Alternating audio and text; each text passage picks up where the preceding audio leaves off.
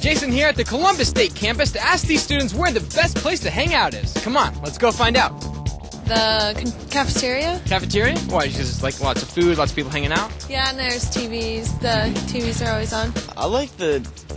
I think it's the Center for Technology over there. It's got a computer lab and a bunch of different stuff.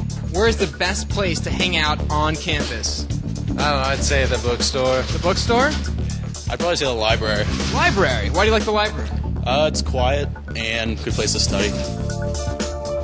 So we've asked a lot of students where the best place to hang out. One of them being Nestor Hall. They've got ping pong tables, vending machines, nice tables to hang out and lounge. But there's one hidden gem that hardly any of the students know about. Come on, follow me as we check it out.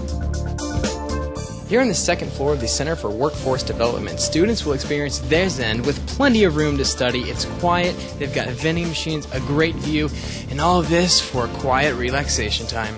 All in all, plenty of options at Columbus State whenever you need a place to relax, study, or just hang out.